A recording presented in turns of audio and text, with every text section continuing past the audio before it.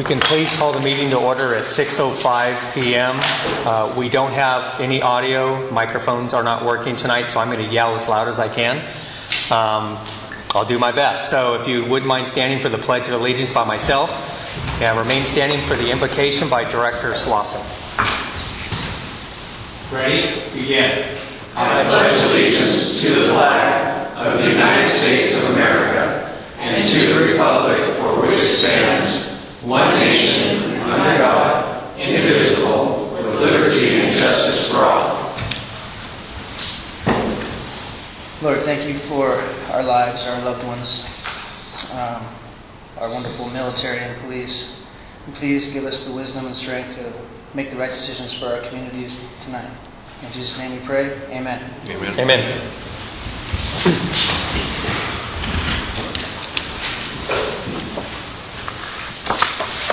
Thank you, Director Slauson.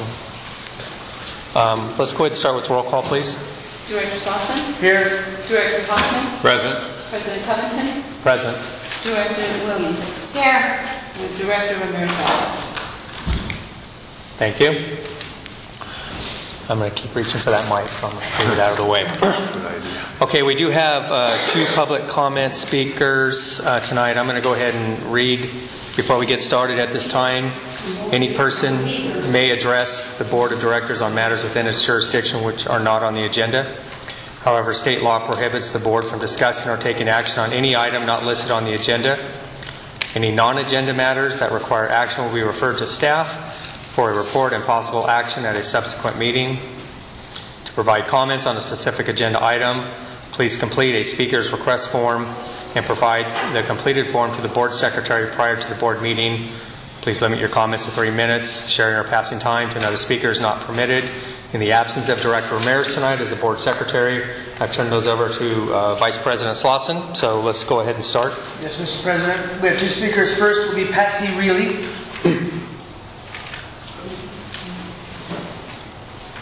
Speak loud. You can't hear a darn thing. You might as well go home.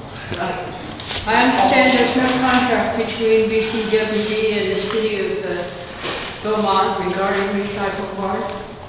Go back and read the 1995 contract. Review it. It says ratepayers do not pay for recycled water. This was part of the deal with the city back then.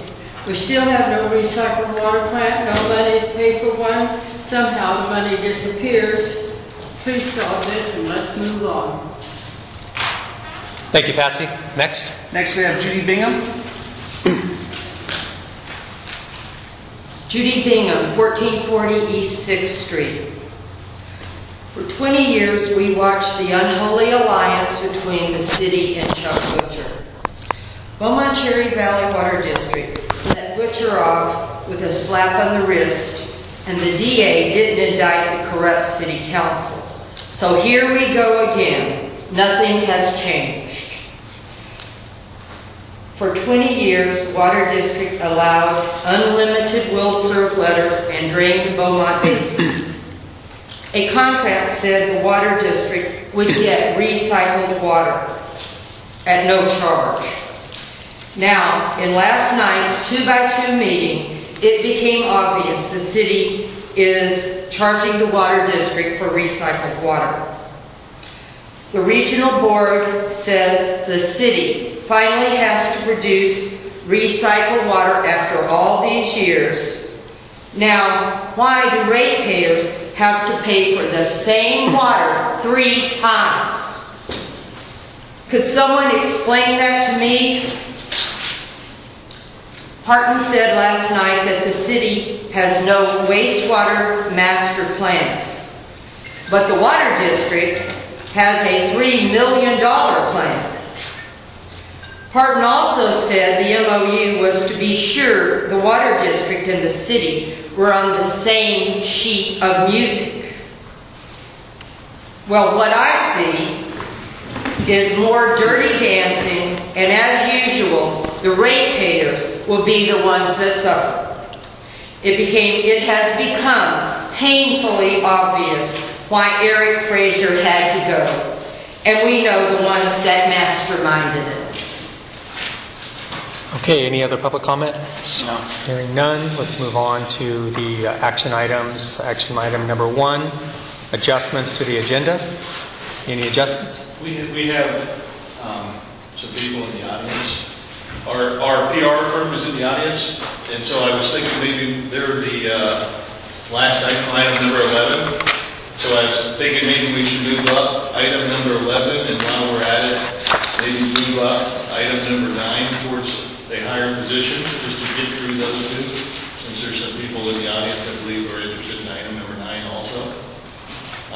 If that's acceptable to the board, I'd like to reorder 9 and 11 farther up the line. And take it in order of 9 first and 11 second. Okay. However, one final note is as we reorder, we're waiting for some printouts since our PowerPoint isn't done. And so we're printing out some things that will be coming in. And item 9 will... Let me know when those come in, and then we'll get them. We'll slip them into the queue. Okay. Okay. So until then, we'll follow the agenda as it's ordered. Let's move on to item number 2, consent calendar, items A through G. Is there a motion to approve or to remove, and hereby later discussion any items that are within the consent calendar? I move that we approve the consent calendar as listed. I second. Thank you.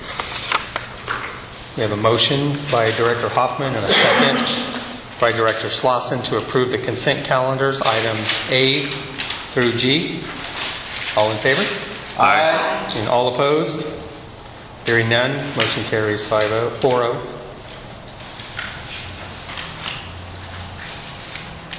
All right. Let's move on to item number 3, consideration of resolution 2019 authorizing submission of an application requesting live scan services, consideration of appointment of the Director of Finance and Administrative Services to the role of custodian of records, and appointment of the General Manager as an alternate, and rescinding previous resolution 2018-12. This is located on page 48 of the board agenda. We'll turn this over to staff, please. Certainly, I think Yolanda Rodriguez is prepared to talk about this. So, Yolanda. Okay, so we're bringing back resolution 2018-2, which we brought back in, I believe what, in September 12, 2018. The reason why we're asking to rescind it is because the language on resolution 2018, there's a paragraph, the last paragraph talks about licensing and certification. And since the district is not an entity that conducts licensing and certification, we have to remove that per the recommendation of the Department of Justice. So that is why we are rescinding resolution 2018-2 with 2019. I'm not sure which is the number next. Okay. Anything else? Hearing none, we'll open up for discussion by the board. Director Williams? Nothing. Dr. Hoffman? No comment. And Director Slauson? Seems straightforward, no comment. The only thing I noticed, Yolanda, in 2 of the paragraphs, 2 of the whereas, or 1 of the whereas, and then the last where now there be it resolved, where the licensing or certification purposes have been stricken from the modified 2019 agenda, which is what you alluded to. I didn't see any other changes. Does that sound about correct? That's the only. Because I don't see a red line version, so I just kind of compared the 2. Yeah, I'm sorry about that. That's the only part. Okay. All right. Okay. Do we have a motion to approve resolution 2019? Authorized submission of an application requesting live scan services, consideration of appointment of the Director of Finance and Administrative Services to the role of custodian of records, and appointment of the General Manager as an alternate. So moved. I'll second it. Okay. We have a motion by Director Slauson, a second by Director Hoffman. All in favor? Aye. Any opposed? Hearing none, motion carries 4-0. And that motion should also include rescinding resolution 2018-2. I forgot to include That's that. correct. Okay. Item number 4. Consideration of a resolution authorizing the general manager to submit an application to the Bureau of Reclamation for a Water Smart, Water and Energy Efficient grant located on page 53. Turn it over to staff, please. Certainly, what we have here is a housekeeping item. We're going to make a grant application for AMR, AMI, and we have to have a resolution that supports that from the board level. And so this is the housekeeping item to make that happen. And I'll stop there unless there's questions. But AMR, AMI is automatic meter read, automatic meter infrastructure. And so we currently have a capital improvement program to do that work. But it would require a little bit more work. If we were to get the grant, we would look at the AMI portion, which is automatic collector. It's another $150,000 or so. But if we got a grant to support that, it would actually make us a more robust activity in our metering of the district, I guess. We'll stop there. Okay, thank you, Dan. Certainly. Dan, a couple of questions. One, do you have even a general idea of how many meters we have out there that are not automated yet? I think, we have 18,000 meters so far. A lot of the newer meters recently have been installed with the meter application, so there's probably 1,500 or so there. And we've been doing about 200 a month over the last 8 months or 12 months. So when it's all said and done, it's probably somewhere on the order of 2,500 or 3,000 that are automatically read now. Completed. And then the 18,000 minus that's the rest of it. I think it was 15,000 is what we were targeting. And so probably it's 14,000 or so. And did I read in here somewhere, and I'm looking for it, so I apologize. Do we have approximately, after grants, should we receive the grant funding, which again is 50% match, correct? That's what we're asking for. And then it's up to $1.5 million, if I remember correctly. Oh, okay. Doesn't mean we'll get it all, but we think we have a little over $3 million worth of expenditures left to go. And so by the time it all works out, if we were to get the $1.5 million, we would be a match. If we got something less, it would be whatever it would be, and we would work accordingly. Sure, we'll take anything we can get. That's right. Do you have 3 years to implement? Is that what I read somewhere? Yeah, I believe it's a 3-year project, and what we're doing is we're giving them a schedule that meets the project line, and our hope would be to do it a little bit faster if we were to get the matching grant. Okay. All right, let's open it up for further discussion. Director Williams, anything? Director Hoffman? Just a question to the staff. How do you, based on the research that's been done so far and I'm assuming application process, do you feel that we are a possible fit and eligible for grant funds based on what you have observed so far? So the Ukipa Valley Water District in Banning applied last year. Ukipa Valley Water District did receive a grant, as I understand it. Banning did not. My understanding is they may have put their application in the wrong column of what they were asking for, and so they're going to apply again this year also, and their hope is to get it. And so, that's batting 500, I guess. And so we've got the help of grant writers that hopefully would be a little more successful. And do you feel do we have any idea how long the grant process takes and approval process? And assuming it's less than a year because they already got denied apparently last year. Yeah, it happens fairly fast. I don't have off the top of my head a specific schedule, but it's probably in the next 3 months or so that it kind of works its way through. And if we receive the grant, maybe you haven't checked this out yet, but are there certain conditions that we have to comply with afterwards as far as meeting certain goals and so forth and reporting and so forth? Yeah, you have reporting activities. You have to, you have to get it done in the time allotted and do what you say you're going to do. Okay. Thank you. Director Slauson? All right. Do we have a motion to approve Resolution 2019 authorizing the General Manager to submit an application to the Bureau of Reclamation for Water Smart, Water and Energy Efficiency Grant? So moved. I'll second it. Motion by Director Williams, a second by Director Hoffman. All in favor? Aye. Any opposed? Hearing none, motion carries 4-0. Thank you. All right, let's move on to item number 5. Consideration of Resolution 2019 concurring in nominations to the Executive Committee of the Association of California Water Agencies, Joint Powers Insurance Authority, Aqua JPA, located on page 57 of the agenda. Certainly, I think Yolanda Rodriguez will speak to this one. So, Beaumont-Cherry Valley Water District is a member of the Aqua JPA Joint Powers Authority of the Water Agencies. And currently there are 4 seats.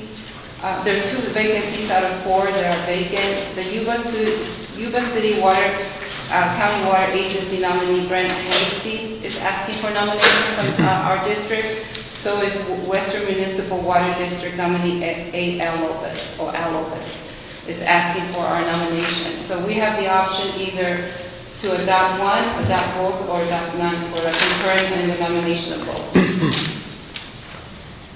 So we have 4 seats in Aqua JPIA, 2 are vacant. They're asking for our nomination. The 2 vacancies? Yes. Yeah. Okay.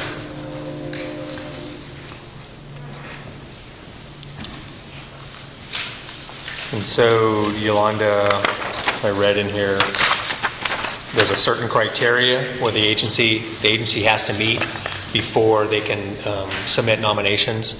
And I'm just going to make the assumption that Beaumont-Cherry Valley didn't meet like all those 4 criterias. Yes. Right, because it's open. We're members of Aqua JPA. Right. So, in essence, if this agency was to meet that criteria, they could, in itself, nominate their own directors. Cannot. No, I mean, or we could put out nominations, right? Right. Right. Okay. Okay. So let's open it up for questions, Director Williams. Okay. So since I'm new, you were just saying that we can nominate or we cannot. What we've been asked to do, the district has received information regarding the 2 candidates. We have the option to nominate. Beaumont-Cherry Valley Water District would nominate Mr. Hasty and Mr. Lopez, or one or the other, or both. We can do both then. Absolutely. Yes. Okay. Any other questions?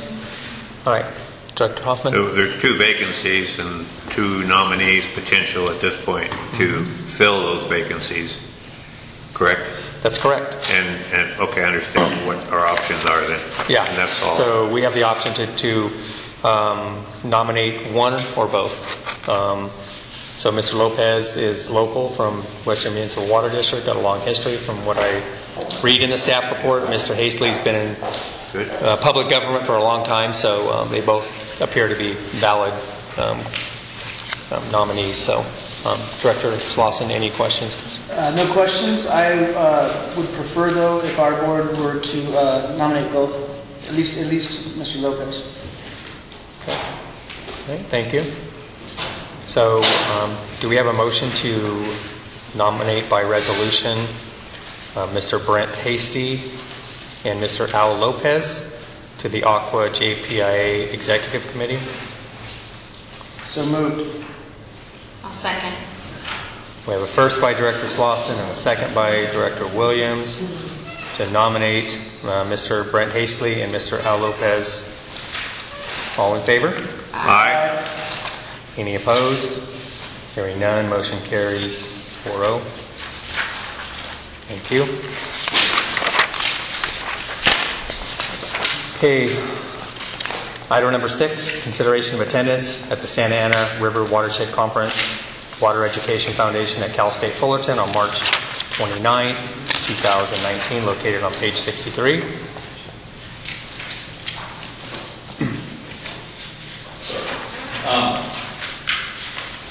Yolanda, do you want to field this one? I'm sorry, Yolanda. I was thinking about something else. Sorry about that.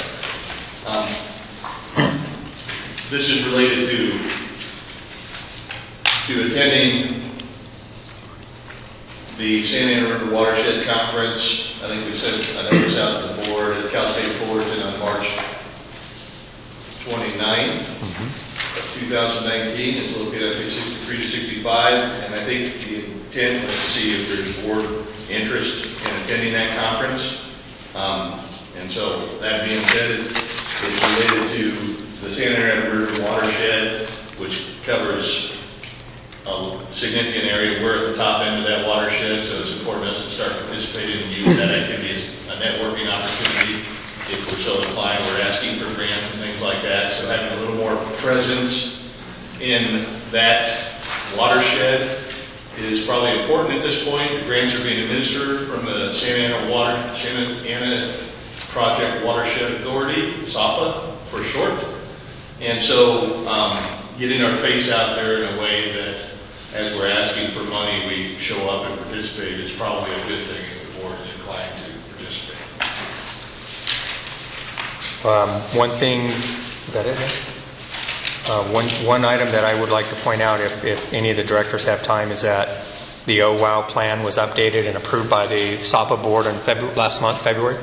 And so that plan has grown a lot based on the changing dynamics in the water world. So as you can see, that's going to be one of the topics on the agenda. California Water Plan, it's a 5-year annual water plan update. I've been around for a long time, I think since the 60s.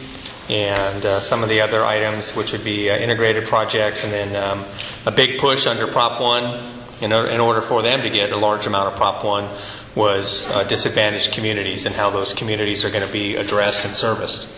And so if you get a chance to read the OWOW update on their webpage, it's going to go through that systematically, and there's just been a lot of changes to the OWOW plan, and it's actually very good. I read it, the majority of it. And so I personally would want to go for this one-day event. So if there's any other directors that wish to attend, what say you?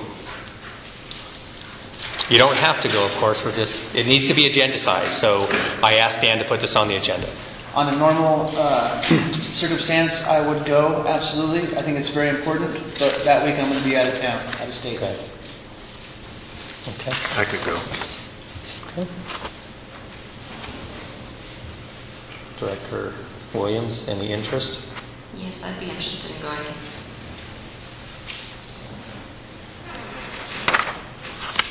Okay.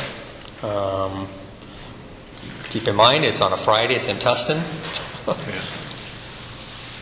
Good luck coming home or getting down there. So, with that being said, do we have a motion to approve Director Covington, Director Hoffman, and Director Williams to attend the 2019 Santa Ana River Watershed Conference? So moved. Second it. First by Director Slauson and a second by Director Hoffman. All in favor? Aye. All opposed? Hearing none, motion carries 4-0.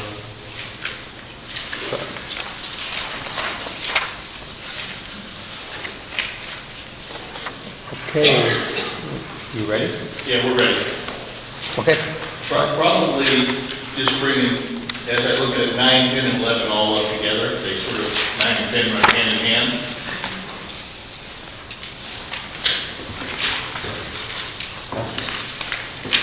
Ready? Yes, let's go ahead and bring up item number 9 on the agenda, update and discussion regarding California water conditions as of March 7th, 2019, located on page 95 of the board agenda. Stand down here in an effort to try to communicate a little better with the audience. The first thing, which is item 9, is just the current conditions of water in California. We're doing an update every meeting. That update is shown on this graphic. And effectively, we're in precipitation on the first page. We're above average on all the watersheds that are a good portion of the state water project. And except for maybe the San Joaquin Basin, where 39.6 and 40.2 is the basin, we're above it on every other one. All the reservoirs in California are full, above the historic average. Oroville is at the historic average now. It came up very fast. San Luis Reservoir is currently beginning to release water as Article 21 water, as I understand it. The Pass Agency has 55 to 5,600 acre feet up there, and it's been converted to Article 21, 4,000 of it, I guess, and if you can't get it out, it goes away. And so we've worked hard to get our recharge facilities online. The Pass Agency made some temporary modifications to our East Prairie extension turnout. receiving water. We're online and receiving water. At 20 CFS, there's some hydraulic constraints on the East Branch extension that are keeping the flows at 20 CFS, and our upgrade has not been completed, but parts of it have. So we'll be at 20 CFS for the month of March, and then when our upgrade is completed, we'll be able to try a higher flow, up to 30. When is the expected date for that? I think it was supposed to be mid-March. I think it's moved back a little bit, early April, is my speculation based on what I'm seeing. We have a graphic of San Luis Reservoir, which shows it at the top flood stage. And we also have a graphic of Orville, which shows it at the historic average now, which is good, which is the blue kind of line. And so that's good for California. That's good for us. The next issue is the San Gornia Pass Water Agency is considering updating their rates, and they're looking the direction, I think, of the board. Are we moving to item number 10? Yeah, sorry. For the record, item number 10? Actually, let me stop there. Are there any questions on item 9? I think we should start that first. So is there any questions by the directors related to item number 9? Director Williams? No. Director Hoffman? No. And Director Slauson? Oroville sure did fill up fast. Correct. That's all. It happens fast when it's raining, and we've had some good rains. Okay, hearing none, we'll move on to item number 10, discussion of San Gorgonio Pass Water Agency 2019 Water Supply Outlook, Rate Study, Capacity Fee Study, Tax-Based Funding, and San Gorgonio Pass Water Agency Schedule of Activities. And this is a handout for the record that we are, of course, recording everything, so we're trying to make sure everything gets into the record. So, thank you. Dan, go ahead. Certainly. So what we have as a handout is 2 items. One is the Pass Agency's agenda, which I've incorporated in my PowerPoint, which we can't show because our system is down, but it's a handout of what was provided at the Monday, March 11th, 2019 engineering workshop, which was a discussion of rates. And the key takeaways are the Pass Agency provided a graphic that showed rates, and I'll show it in the color in the slides, and there's printouts in the handout that printed out the 3 key slides, but it shows melted water rates over time. We looked at that stuff. Seems a little high to us, but we've worked through a lot of numbers. But effectively, when you look at the line, $250 an acre foot is that line right there. The current cost is about $250. It looks to me like as of 2018. Every January, February, March, it comes out higher cost in the state water project, but by the end of the year, it reduces, is what the data sets show. So then they talked about raising the rates. Well, they presented a graphic, which is this graphic. This graphic right here.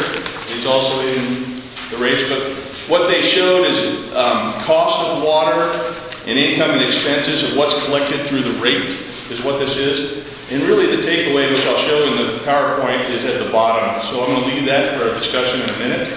And then finally, they look at kind of what costs are and sales on the second to the last page. And they have water delivery options for this year: 10,000, 12,500, 15, 17,500, 20, and 22,500. We've ordered, the retailers have ordered, we've ordered 16,000 if we can get it.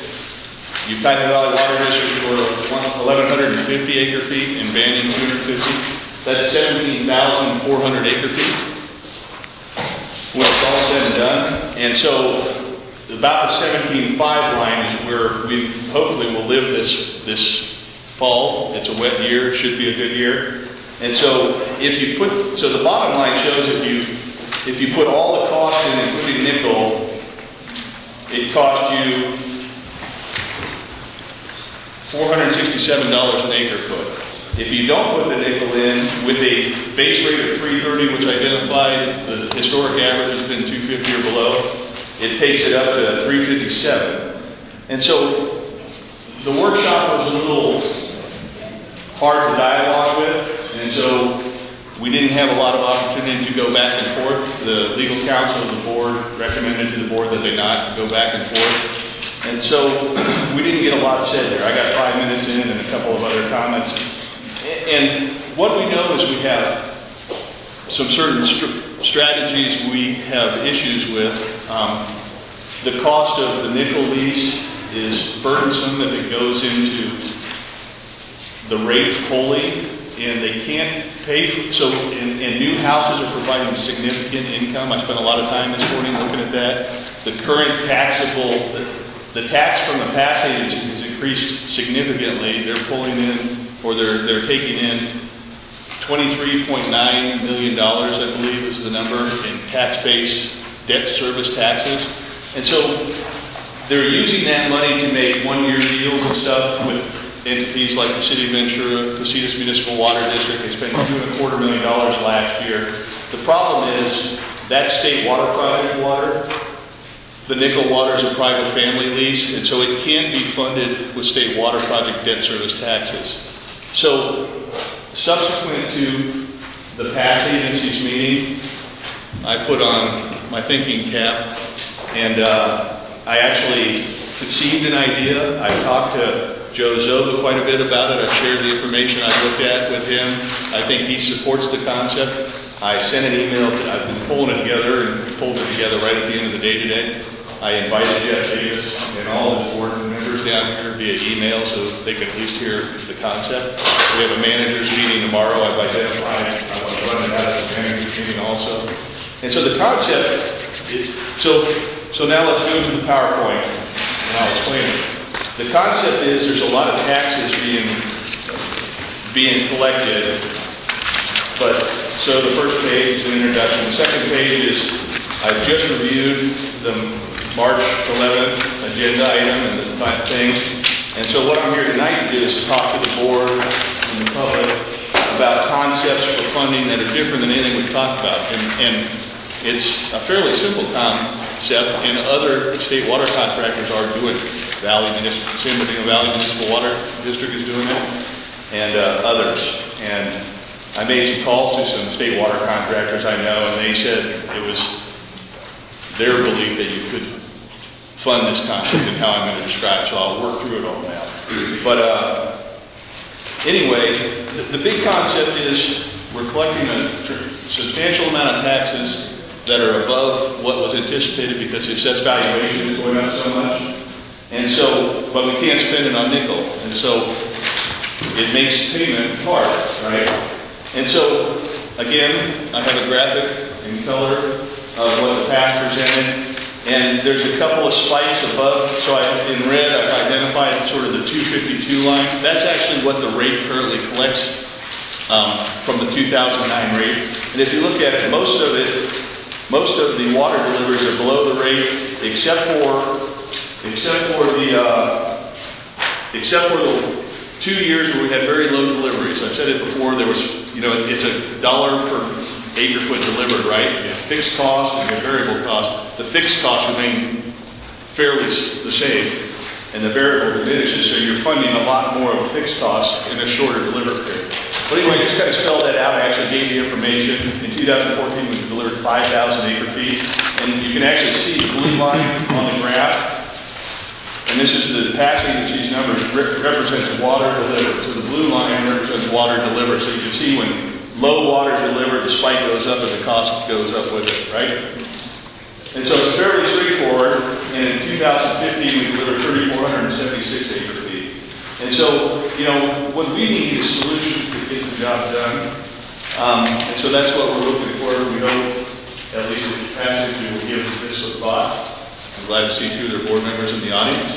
And so what I also did, just to give an idea, which parallels what the blue line represents, is tabulated actual water deliveries over time to the past. And what we see is we've delivered much more water in 16, 17, and 18. 11,460 total, 15,837, and some change, and 12,621. And at the far right side. And then what came into the basin is the red column. And so the red column is what got delivered to Banning, Beaumont-Cherry Valley, and San Antonio Pass Water Agency over the course of the last 14 or 15 years. But I think just so we talk to the same. Yeah, so everything will fall. All right. Well, we've been saying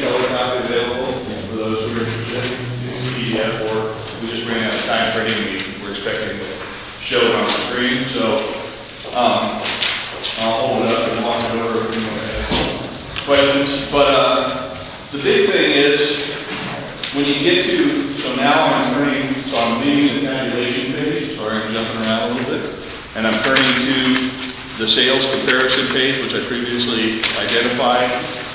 And when you look at it, you see we were positive for 17 and 18. And that is really where we started spending money. So what happened was the tax agency collected $22 an acre foot in a new water fee, which would allow it to be spent on, I've read the rate study, and the rate study would allow that to be spent on the nickel lease, the way it's worded. And they also created a rate stabilization of $11 an acre foot. And so those things added to the coffers, and they kept a running balance in their work. But when we started making expenditures on nickel, it depleted those funds, and now they're struggling with a funding mechanism. Very straightforward, and what we need is a solution on how to fund. And so what I'm going to say here in just a couple minutes is one idea for a funding solution that actually keeps the rate reasonable. And so, I went through the sales comparison, and what you really see is in any particular year, you got about $1.9 million of nickel water, which is identified by the bounded area, that depending on how much you sell creates a burden. The less you sell, the more that number remains constant because you have to pay that number. And so you can kind of see the number both down in green on what the board has at the bottom, and what the acre feet cost is, and no nickel is in there. If you assume 330, I think it probably should be lower, but that's open for discussion as we move forward. But if you add nickel, it really creates a problem. It makes it, what it does is it makes it so it would be very hard for us to purchase extra water to bring in, because it'll break our piggy bank, so to speak. Again, the concept, so I'm turning to the next page. The concept is to change the policy of the tax agency. They're already looking at abandoning their rate model and not collecting certain activities that are in the current rate, so they're looking at options. And so the basic concept is use the taxes, which are growing because of the new houses, and they're going into the bank and not being able to be spent on the nickel, but they are being spent on other water deals. Use that to take part of the operation, maintenance, power, and replacement costs, which is the variable cost, out of the rate and pay for it with taxes, and move in the nickel water. So you're using the new growth taxes to pay for the part of the variable cost, and I've actually got the math worked out and show how it would work. And then move in the nickel, so you're funding the nickel in the rate, but you're basically swapping it out, and the new houses are able to pay for it. And so I've looked at the tax base I went through all the audited financials for the tax agency over the last 15 years. We worked through all that today. We looked at all their DWR charges other than a window of mid-2015 to the end of 2016. And it looks like a concept that could work. And so the math, on the next page, I sort of presented what the current rate for the 2009-3 resolution looks like.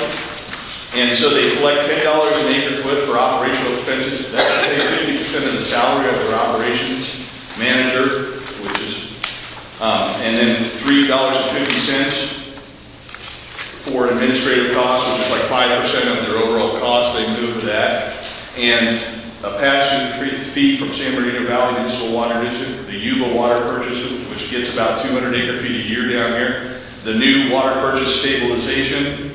And rate stabilization is 22 and 11, right here. And then the subtotal of those numbers, 58, 36, 317 is what we are charged. Yucaipa Valley Water District is a little bit less because they don't come through. They're $9 less, I believe, so they pay 308. But they don't come through Cherry Valley Pump Station, so they don't have to pay that energy cost.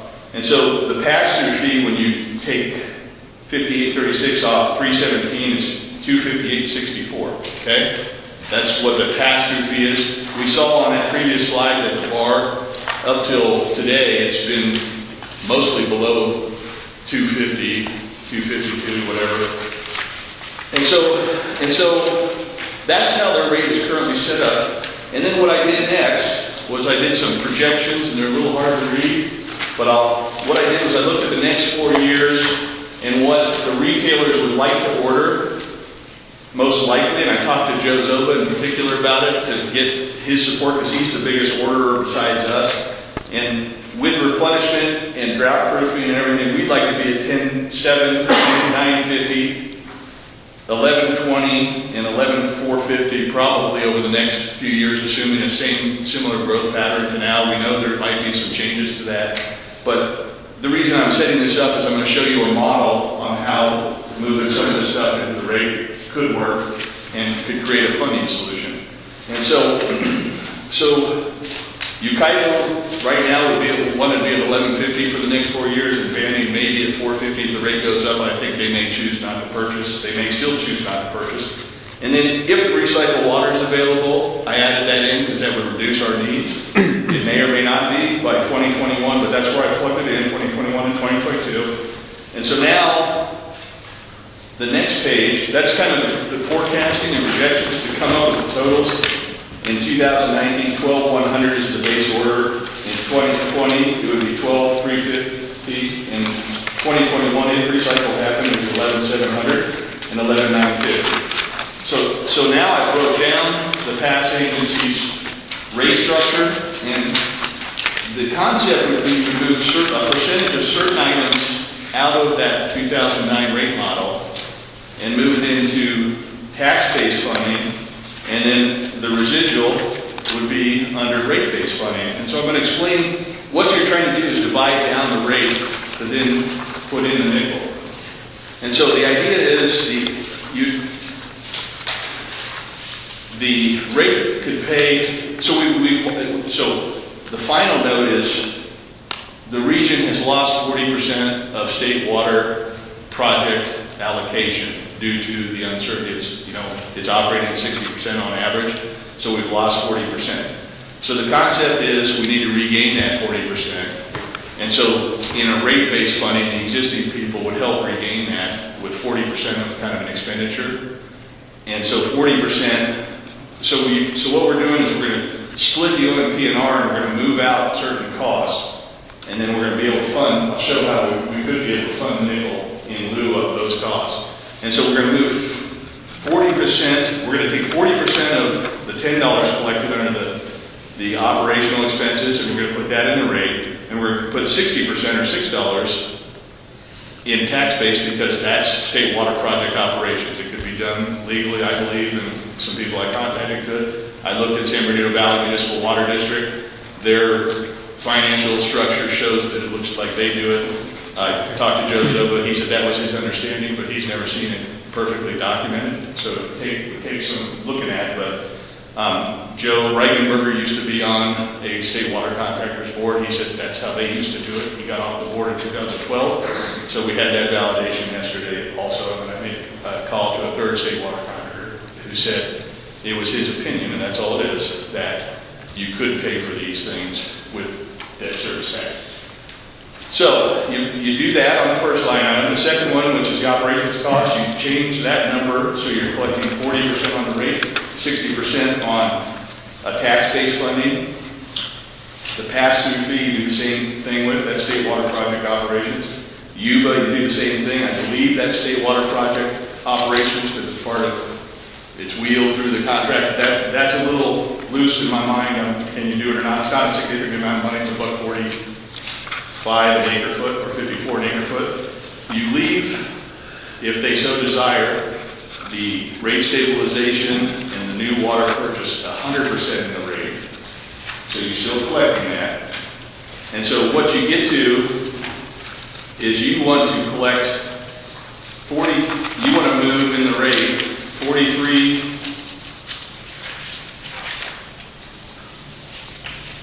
you're going to move 43, I'm not down at the bottom yet, you're going to move $43.14 into the rate, and you're going to move $15.22 in tax base.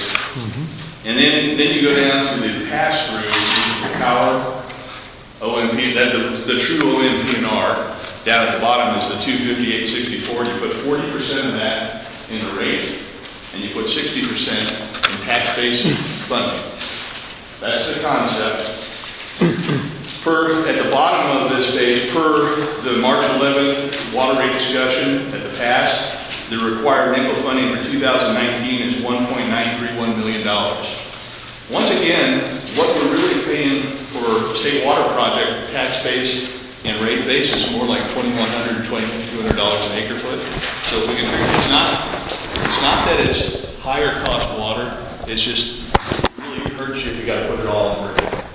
And so the concept is you let the new houses and the new growth that we've had, and I'll explain that in a little bit, pay what they're putting into the coffers to help supplement this. And so the new growth, I think currently the way it's been working adds about $300,000 to $350,000 a year in tax-based contributions to the pass agency, so on a basis of 500 homes.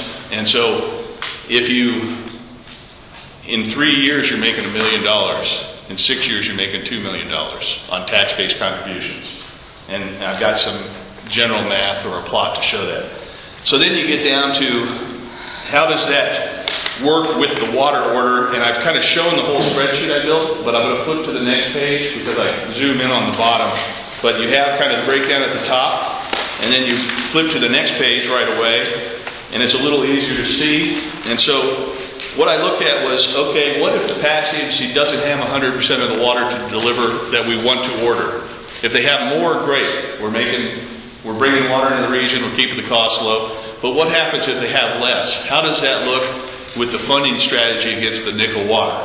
And so this chart shows you that it runs out each year at the 40/60 funding rate based on the water orders. The water orders are in this column, which is column 3, right here.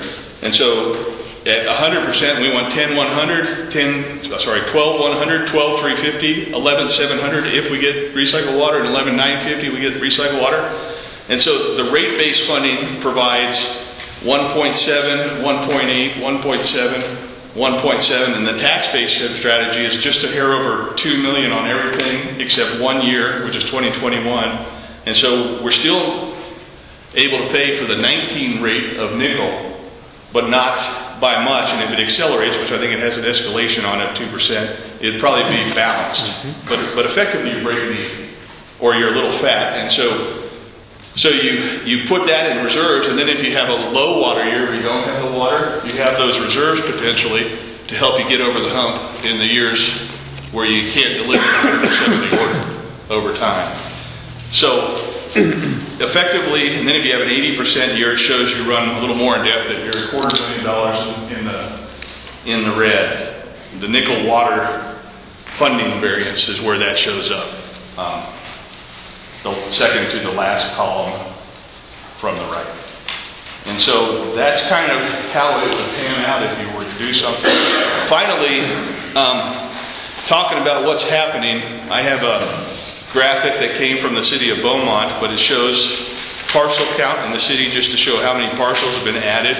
And so those additions between even 2012 and 2018, there's some blue and some other colors, but the blue is residential. So the residential went from 11,800 or so parcels in 2011 up to about 13,800 parcels. And that's where that extra tax base is coming from that we're using to help do this heavy lifting.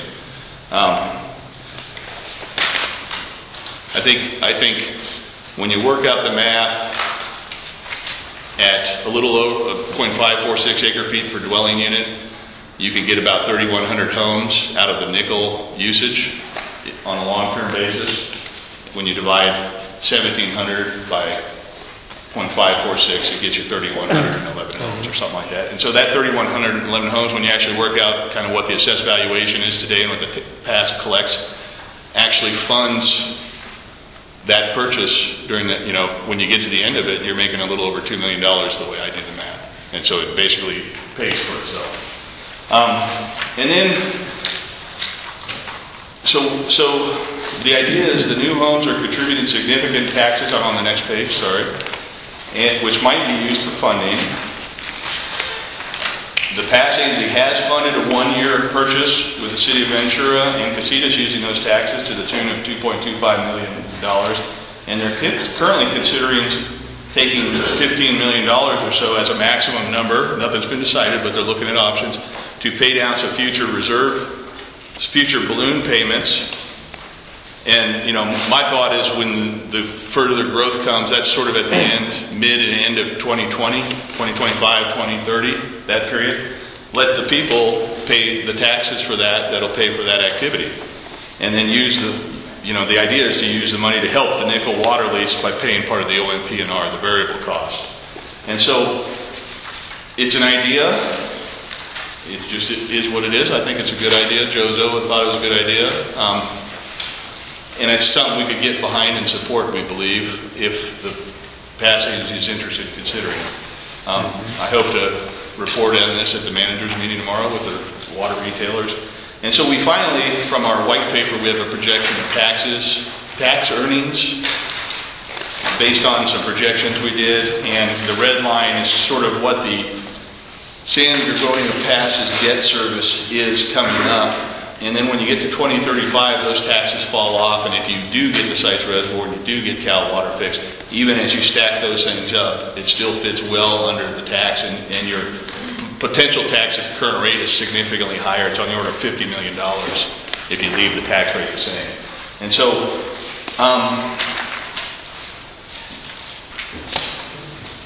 at the end, the last slide I talked about, this year they're putting $5 million in reserves unless they do some more water deals. They have had some closed sessions, and it looks, when you read what the closed session's about, that they might be looking at some things. Speculation on my part. But they're putting $5 million in reserves in 18 and 19, even with a $2.25 million 1-year deal from Casitas and Ventura. And so the suggestion would be to have the pass agency review the option to use taxes to help pay the operation, maintenance, power, and replacement variable cost, and move the nickel into the rate. Basically swap one out, swap one in. But the idea is by subsidizing the variable cost, which is state water project stuff, and should be eligible, they'll have to consult with their legal counsel, but should be eligible for consideration, would allow the new taxes being generated by the new homes to do the lifting on that cost. And so that's the concept. I appreciate everybody being here and listening. And I will open it up to questions. Okay, thank you, Dan. Appreciate that. Director Williams, don't dare go down that path. Understandable. Director Hoffman. I have 2 questions. Number 1 is tax-based funding is based on property values remaining constant, which we don't know. I know we've been going up, well, I think 6% this past year, give or take, depending on where it's located, and then I think things are slowing down. Valuation, it doesn't take into account that property values go up, which that has been the trend over the last 30, 40, 50 years. So is that true? Yeah, the trend from 2002 to 2018 here, there's been a bump and a little bit of a decline, but it's a straight line incline. And the other thing to note is we've already had the growth that really could be used to help pay for the nickel.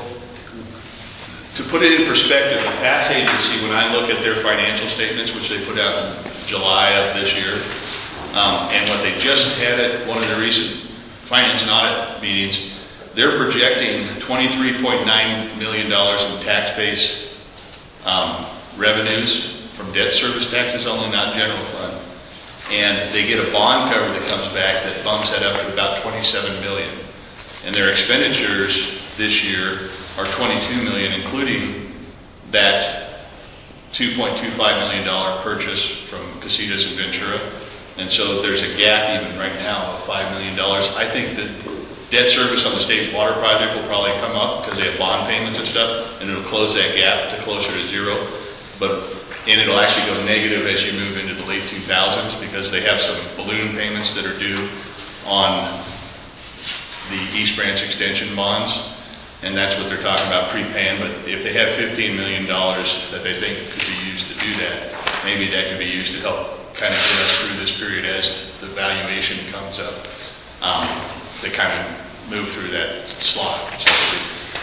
But it looks like when I've been through all their audited financials for the last 12 or 15 years this morning at about 4 in the morning, and tabulated them all and looked at the growth over time, and I actually have all that data put together.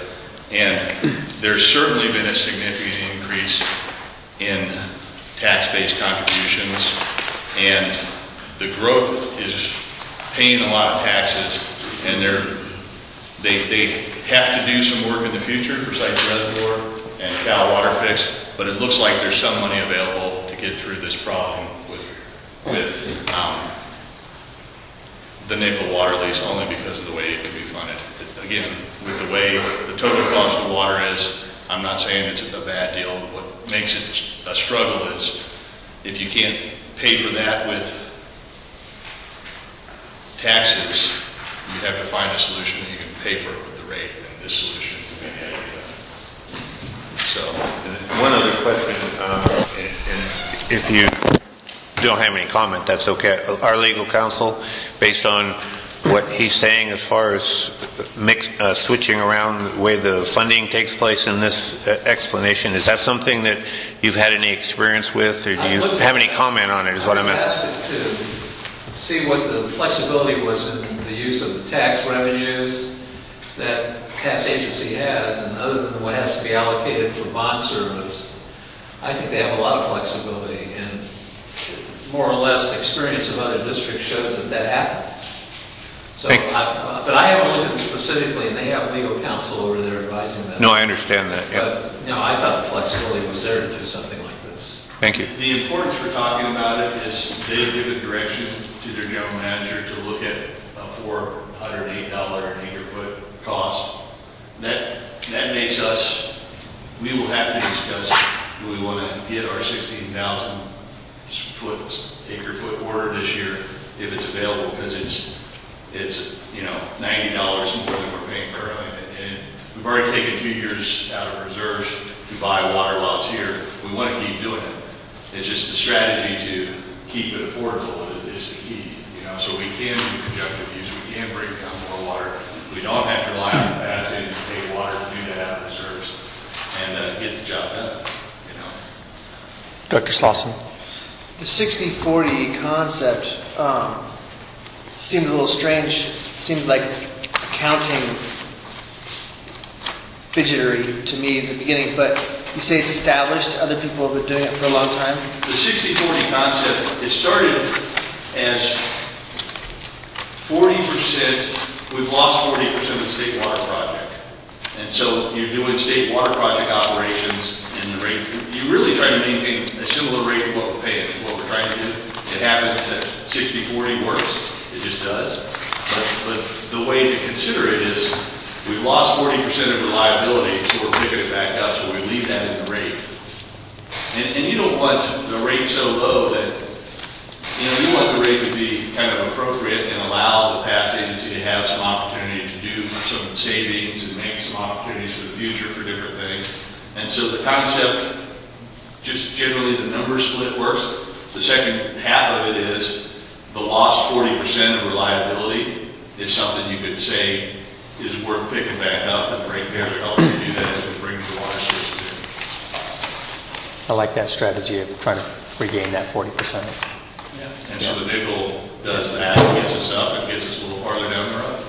So this would just require them to restructure some stuff on their end, yes, they'll have to change the way they approach their rate, but they're already talking about doing that. They're already talking about abandoning what they collected for rate stabilization stuff just to get through the next year or two with something that keeps them whole. And this is a strategy that might give them that opportunity. Is this the kind of analysis that would happen under any rate study? We're planning on doing a rate study too, right? So the tax agency on their rates, they would want to do a nexus study to look at it. I've actually run all the numbers. I have a lot more information, but I decided to. You didn't want to give us all of it? Does the capacity So this is a policy decision for the past board. Yeah. Right. And I can say this because I represent a lot of systems that charge rates. And the temptation is charge the rates that you can charge legally, which means everything that recovers your total costs, and don't put another revenue source into that. So everything gets thrown on the ratepayers that you can legally justify. Mm-hmm. And this is a suggestion that would get the task board away from that particular process. If you ask for a rate study, the first thing you're going to find out is what these guys think you can charge as a maximum charge. Sure. I think the important thing to note is my observation is they're struggling with how to implement and stay whole.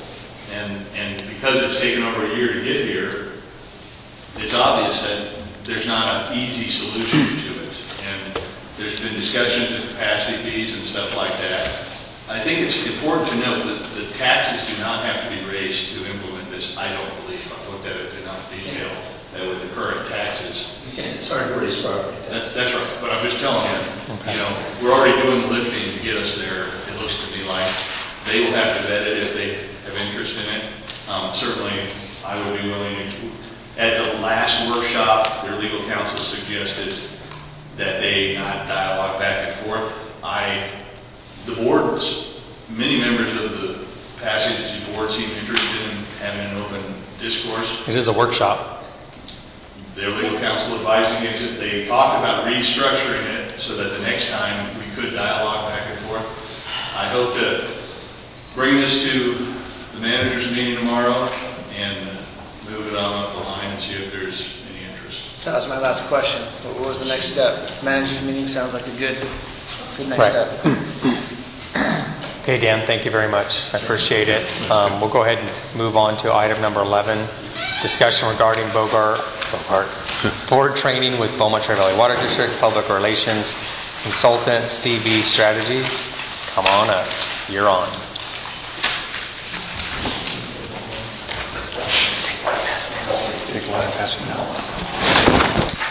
The mic doesn't work, so please try to speak up. No problem, I can project. I'm really good at that. Hopefully I don't project how I'm feeling. So this was supposed to be a beautiful PowerPoint. There's lots of animation in it. There was video. That's all kind of been cut. So we're down to bare basics, which is not necessarily a bad thing in terms of communication. It really makes you stretch how you communicate and how you articulate what you're trying to say. Based on the presentation that I just watched, there's going to be a lot to communicate and make it a little bit more simple and easily understood by more people. So getting back to the training or workshop, I'd like to sort of get started. Thank you so much for having me today. My name is Tara Bravo. I'm the Vice President of CV Strategies. I have worked for CV Strategies for about 10 years. So I have a lot of experience talking in front of boards just like yours. And I'm hoping that today we'll be able to scratch the surface of what communications training might look like. I built out this training in 4 parts. So today we're going to just go really high level. We're going to keep it short. I also have a series of additional trainings that we'll be going over. We're going to talk about your official capacity. So what that looks like in the community, what that looks like in the dais, what that looks like to the community. In the community and to the community. Then we're going to talk about effective presentations at a future point, because I know that you guys are often presenting to the industry, you're presenting to the community, you're presenting at community meetings, and representing the Beaumont-Cherry Valley District in a way that would make you proud. And then we'll talk about comprehensive communications, where we really dig into making sure that you know exactly what's happening. You'll have the ability to have the information at your fingertips and exactly how to say some things that may be tricky to explain to others, and we'll get into communication styles at that point. So today's really just to talk about the importance of communication and how and when and where and why. So to start that off, the number one rule in communication is your relationship with your customer is determined by how you communicate with them. It's about transparency, it's about accountability, it's about making sure that what you're saying to the public is accurate. It's about making sure that you're representing the district and not necessarily your own views, but incorporating those in a way that represents the district. So remembering all the time that every person you're interacting with is a customer in some way, shape, or form. And through that theme, every interaction is a transaction. So you have the opportunity to protect the reputation of the district and the opportunity to compromise that. So every time you're in the grocery store and approached by somebody asked about what's happening with the rates, what's happening with recycled water, what's happening with something going on at the district, you want to be able to answer that in an effective manner, and in order to do that, you need to be prepared and ready to address those issues. Part of the process that I'm doing with staff right now is identifying those key things that we need to communicate and how we are going to communicate those going forward. So we're creating and crafting key messages so that way you guys know what's happening in a way that's easy to communicate to others.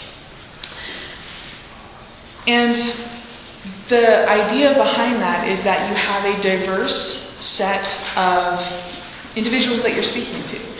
Not everyone is of the same age, the same background, the same communication style. You might have someone who can only talk at you and not hear what you're saying. There are ways to communicate to those individuals as well. Usually it's through a leave behind because you're never going to be able to talk them into whatever you're trying to say. So it's those kinds of things and opportunities that we're looking for every time we're talking to someone.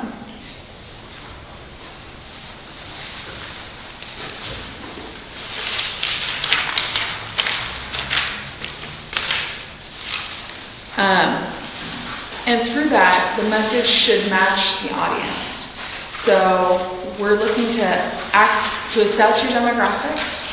We'll be doing that behind the scenes later on, and then we'll be identifying different ways to speak to those individuals. We'll also be using different avenues for different stakeholder groups. So one stakeholder group might be a town hall meeting style, one stakeholder group might be mailed newsletters, one stakeholder group might be social media.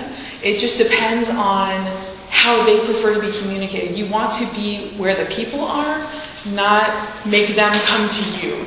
It's fantastic that you have such great community members who have actually come in today to express how they're feeling, but for every person in the audience, there are thousands who will never actually enter those doors. So it's a lot about how to communicate to those individuals as well. So in that, we're going to be setting community expectations. Here's sort of the bad news. Special districts often do too good a job of making sure the water gets to the tap. Nobody really questions how that happens. Nobody goes, oh, I turned on my water today. Look at that. I should call the district. Thank them for making that happen. You don't get extra credit for doing that. You need to talk to them and explain to them what you're doing to maintain that system, to ensure that they understand the nuance behind what you're doing. So the result of that is people take your services for granted, which is really difficult to overcome when you're talking about things like raising rates or getting them to change a behavior or addressing legislation that's coming up. So, for example, AB 1668 is going to be really difficult to kind of communicate about, make people understand what's happening there. So it's really key to make sure that you're communicating constantly and all the time. So all the time, not just right now, right here. I'm really grateful and thankful that the staff has and the board has approved this communications outreach effort, because that's how this is going to get to the community. And only you guys can control that, how they hear it, hopefully. Because if you don't tell your story, somebody else absolutely will. And because if they're not hearing from you regularly, they'll become disengaged. They have no concept of cost drivers, they have no concept of what you're doing, they have no concept of how it requires somebody actually going to fix the pipe, to make sure that it works. They have no idea that it takes a finance guy 15 hours to make sure that the rates match up. They have no idea of those kinds of things unless you tell them. Or they're just going to assume everything's fine, status quo's great. Or they're going to assume that it's not. And that's the worst case scenario. They're assuming that things are not going well, that things are not going great, and you have the opportunity to tell them what's really happening, which makes them feel safe, protected, etc.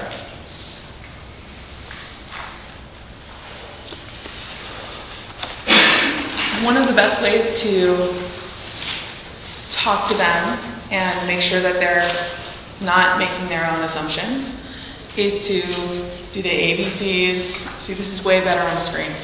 To do the ABCs of communication, which is always be communicating. Now, it's about being proactive. It's not about listening to somebody say, I'm really upset, and then telling them why they shouldn't be upset, because you've already kind of lost their attention. It's about making sure that they understand before they walk in what's going to happen and what is happening. It's about being consistent so that what you're saying is not totally different than what you're saying versus what Dan's saying. It's about making sure that everyone's on the same page and we're all making sure that the story is accurate and that ratepayers are getting the information they need. It's knowing your community pulse. It's not just an outward effort, it's also about listening and really hearing what people are saying. So I know that sometimes those conversations can be uncomfortable, but if you listen to what they're saying, you're able to then create a message that might reach them and might help them understand what you are going through and the decisions you're having to make. You want to make sure that you're developing targeted outreach so that it hits every single person. You don't want to overlook a whole community of people because you didn't develop a vehicle for them. You also want to, and don't be afraid of FaceTime. So sit down with someone, talk to them. If they have a concern, actually take the time. Your time is a valuable commodity, and most people recognize that and appreciate when you offer them the information that they need. And finally, this is like the scariest thing I'm going to say all day, seek public buy-in.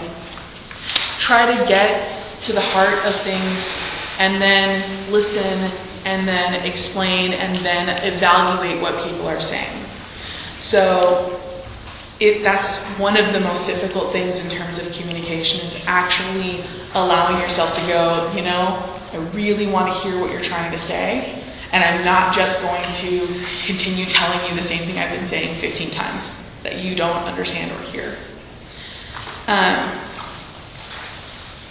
And before I get to the next slide, we're going to do a little interactive piece. I didn't want to get too interactive today because I know that we've got a lot of people in a limited amount of time, but I wanted to hear from you guys, and I don't know, am I allowed to do this? Am I allowed to do an interactive piece, or am I just presenting? We can just open it up for discussion by the directors. Maybe I should finish then. I'll finish, and then I'll open it up for discussion.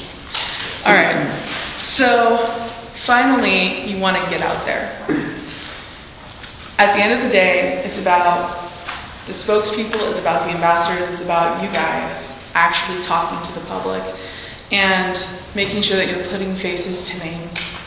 So you want to participate in community events. You want to use pictures of you guys doing things in ways that lets people know what's happening. Make sure that you don't become just a nameless entity who makes sure that the tap turns on. And let the community in. Fostering this understanding will boost value. It'll allow you to tell your story again before somebody tells it to you. And the preventative outreach works to build and maintain confidence in the organization and in the board, which I think at the end of the day is really what I think we all want. We all want to have confidence in our board. I don't think anyone would say, oh, I don't care for that. I really want to be shaky. It's those kinds of discussions and interactions that allow people to hear what you're trying to say. So, Before I open it, the thing that I would love to hear in open discussion is your goals for the outreach for this upcoming year. What would you love to have people understand about the district in a way that is constructive and interesting? Thank you. Stand by right there. I'm standing. Director Williams, any comments? So many. Generally speaking? Generally, I think this is a great presentation. And these, I guess, not tactics, but yeah, they work great. We've employed those before when I worked at the school district and trying to get the goals out to parents and everybody else, the stakeholders. It's very important in making them feel like they're part of it so they buy into it. It's very important. Thank you.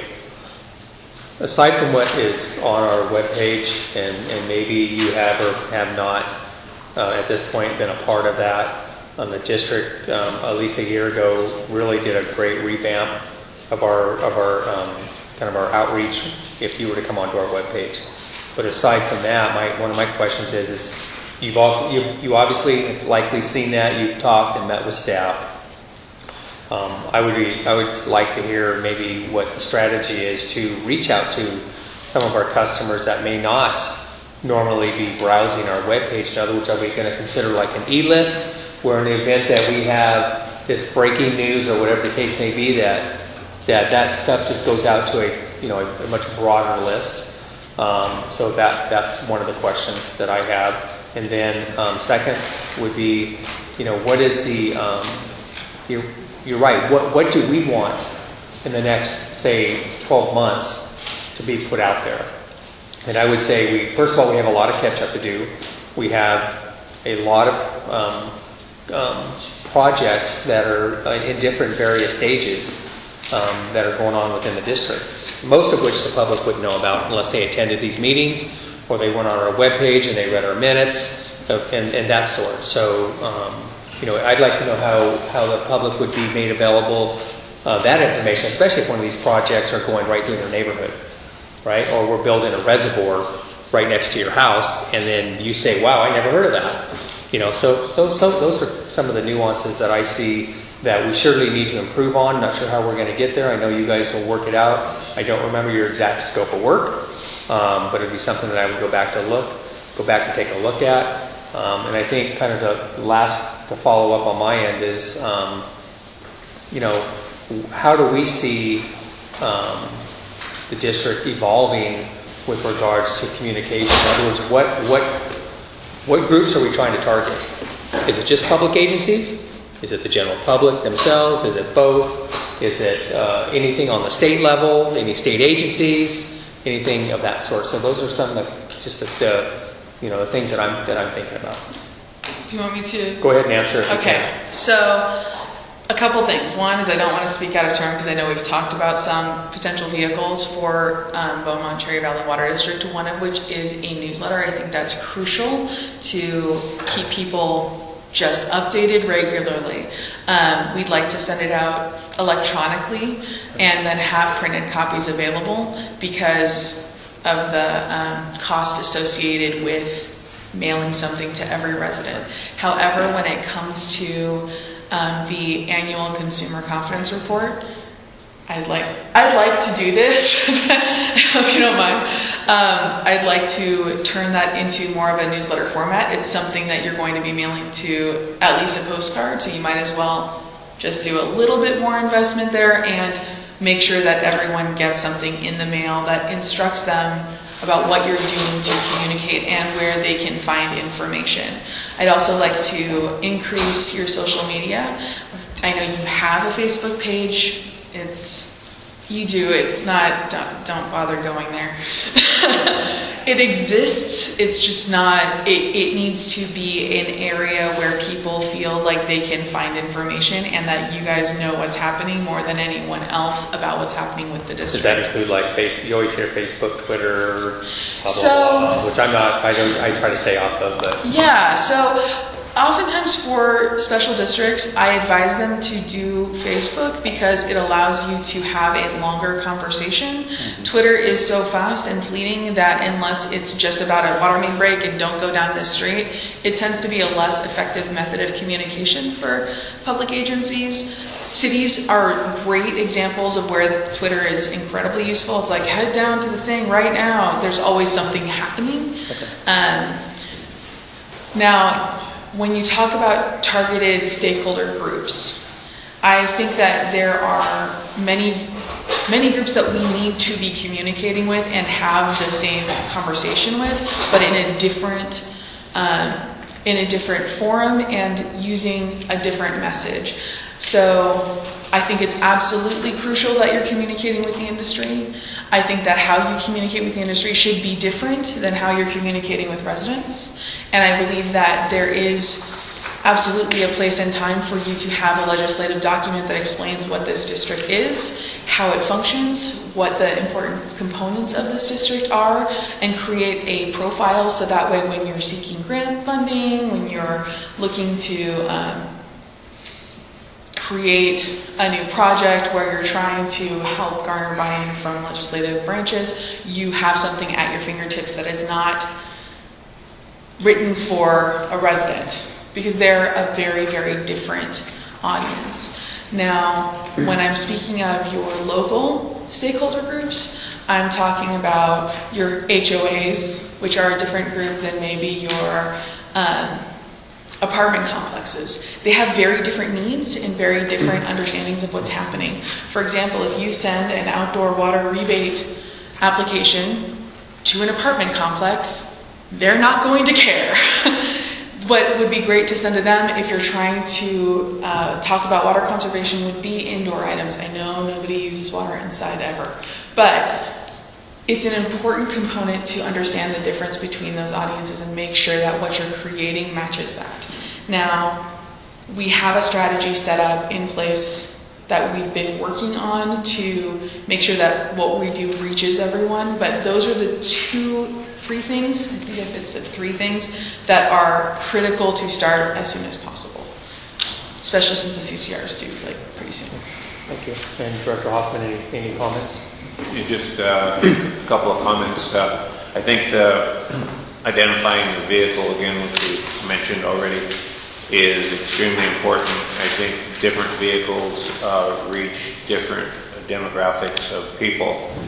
And I know that, for example, in my demographic, which is older folks, we probably still get our bills in the mail. When we go to the younger folks, they're going to be paying online or have automatic payment done. I could get a newsletter if one were produced in the mail, which would get delivered to me, but it wouldn't get to the other group.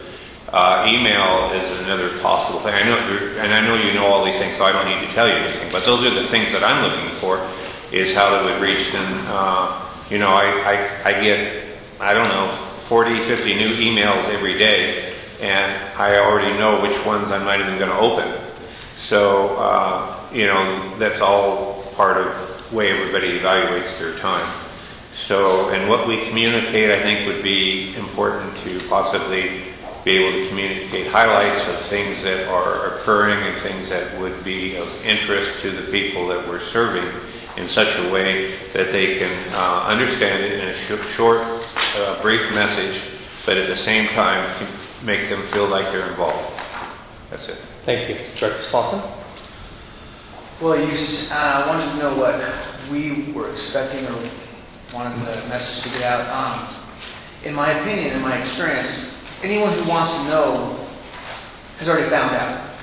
The people that are in the room tonight are very active. They know exactly what's going on, sometimes before I do. When it's going to be important is when people get angry. And I assume we're going to have some community meetings. I feel that's where most of the value of this outreach is going to happen. And are you able to help out there? I am, and that is part of the scope of work. What I do want to mention is that oftentimes if that is the only time you communicate with people, that is when you start to get a lot of mistrust and miscommunication. If you're known for communicating regularly, even if they're not necessarily engaging with every message, when the community meeting happens, they understand that they've heard from their water district before. They probably should have paid attention, but maybe didn't. And this isn't a total shock, like, oh my gosh, what is happening? The sky is falling. Let me revise. When they get angry, I do want them to be able to Google it, look on our website and find it, and then come to the community meeting. So yeah, caveat, all the other stuff first also. But yeah, when the rubber hits the road, we're going to need to really communicate face to face, and it's going to be important. Absolutely, and that's one of the reasons why I wanted to give you guys that 4-step training, so that way you're ready for that interaction, because I've seen my fair share of rate hearings go sideways. Is generally speaking the stakeholder list, is that just really generated based on our billing customers at the end of the day? Well, in your experience with special districts? So how I usually break out stakeholder lists is, first of all, there's internal and external stakeholders. So I consider the board a stakeholder group, I consider staff a stakeholder group, and oftentimes in larger districts I'll even break out the staff into field service and customer service, because those are also people who have completely different interactions with customers, because your field guy needs to know what's happening just as much as your customer service person does, just as much as the people actually making the decisions. Because those are the people that actually communicate with your customers more frequently. I wasn't going to ask the question, but it was one of my concerns, is that, obviously you want to engage the public, you want to engage the customers, you want to somewhat train the public and the customers, but at the same time, that same training to some level has to be done in-house, so our staff fully understands, the core elements that are going on. Because obviously not all of our staff comes to these board meetings, so unless items are discussed in a separate staff meeting, especially the folks that cover the front desk, that interact directly with the public, the field staff that interacts with the customer service representatives, let me just say generally speaking, they're surely going to have to be in the queue on a lot of this stuff. And it's something that is often overlooked. Oftentimes customer service is the last to know, and then they get a call and then they have a completely different answer than everyone who's been in the training or is aware of what's happening. Or maybe, that newsletter is going to go a long ways. Exactly. It really is, and it's going to obviously tell people, hey, if you want more information, click here. But at the same time, hopefully you guys are having some level of discussion by which, maybe there's it's a recommendation that we have these just like trifold little flyers that if one of the field staff goes to somebody's house and or whatever the customer call might be, the field staff can say, hey, by the way, here's this flyer. This is our public relations. It's a way to find out what's going on with the district. This is the public relations flyer to bridge the gap and to get the stakeholder or the customer to engage. And of course, you always want their contact information, at least by email, because at some point you got to build a list, right? Absolutely. And so kind of getting back to your original question, which is about stakeholder groups. So there's internal and external. And then when you talk about external, you're talking about legislation, industry, right, key players, so regional players, and then your public, and then you divide up your public by demographic. Right.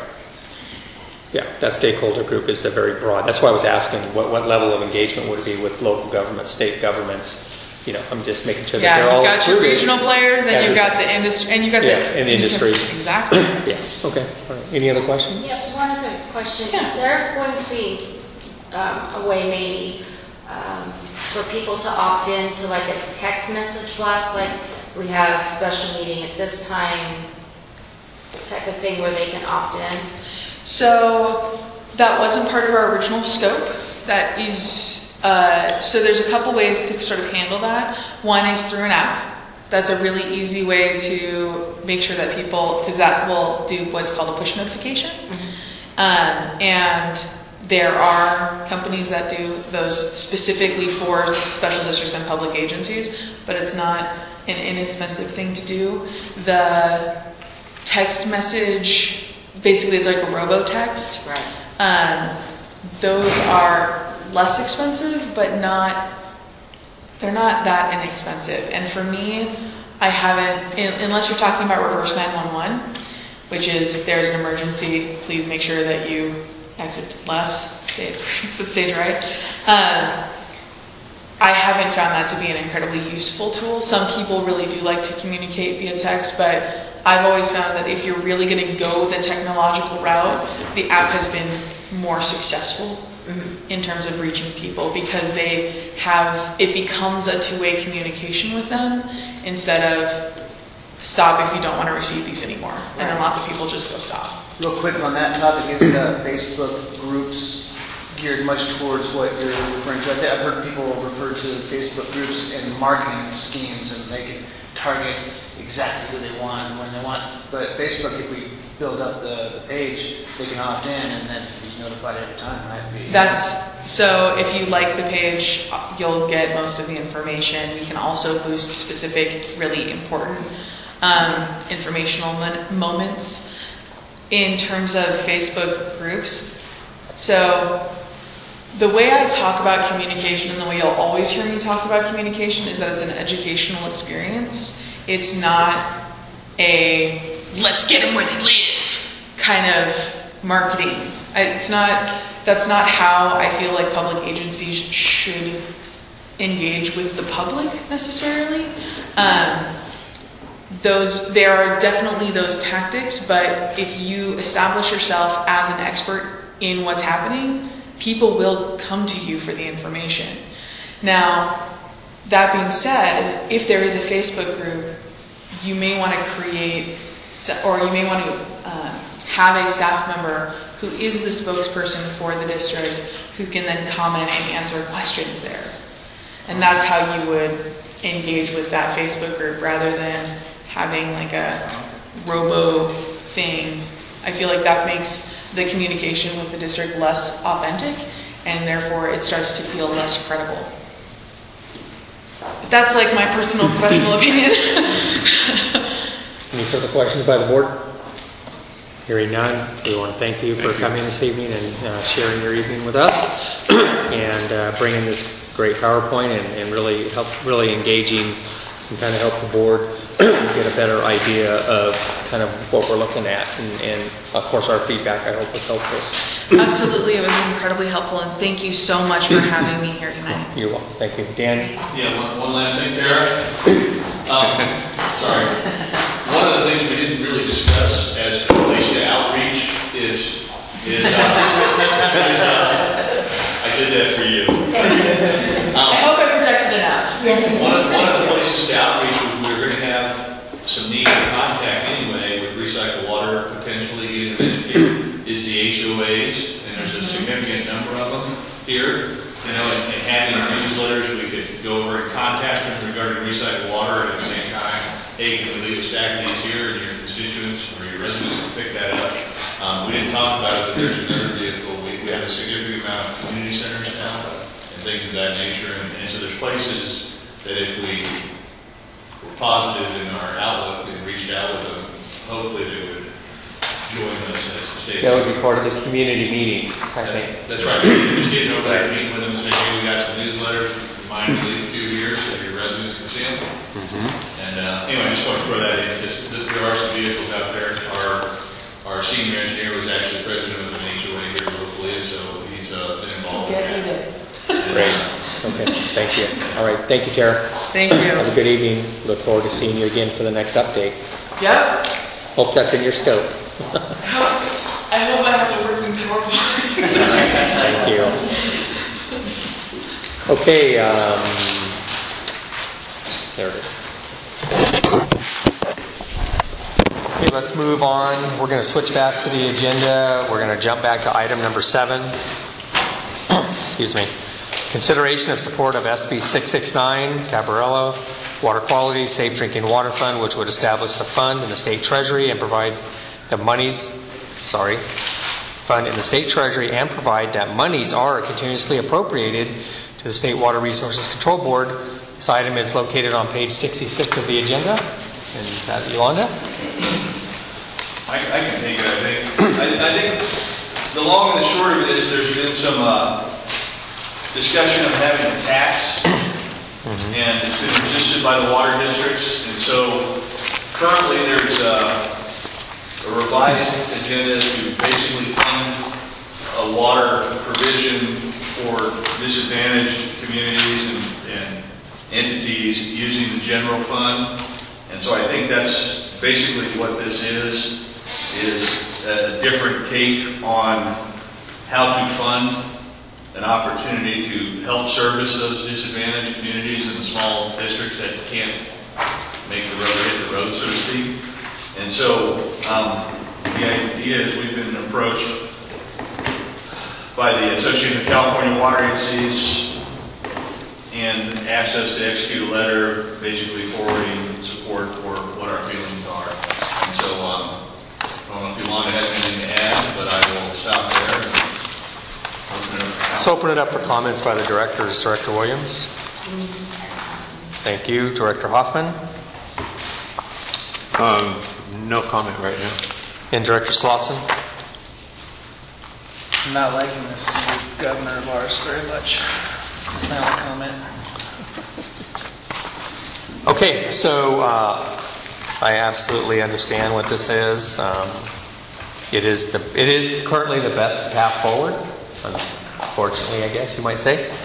So I think it would be a good idea, at least at this point, for Beaumont-Cherry Valley to support Aqua on this endeavor and go ahead and execute the letter and move it up the chain. So with that being said, do we have a motion to approve and execute the letter and forward to the Association of California Water Agencies and designated elected officials as identified in the staff report? So moved. Go ahead. I'll second. Have a first by Director Slauson and a second by Director Williams. All in favor? Aye. All opposed? Nay. Hearing. Okay. Director Hoffman is opposed. Motion carries 3-1.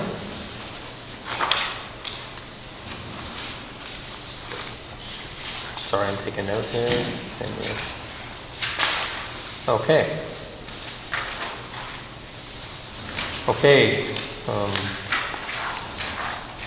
Item number 8, consideration of award of bid for the purchase of 3 fleet vehicles in the amount of $80,000, $197.32, located on page 82.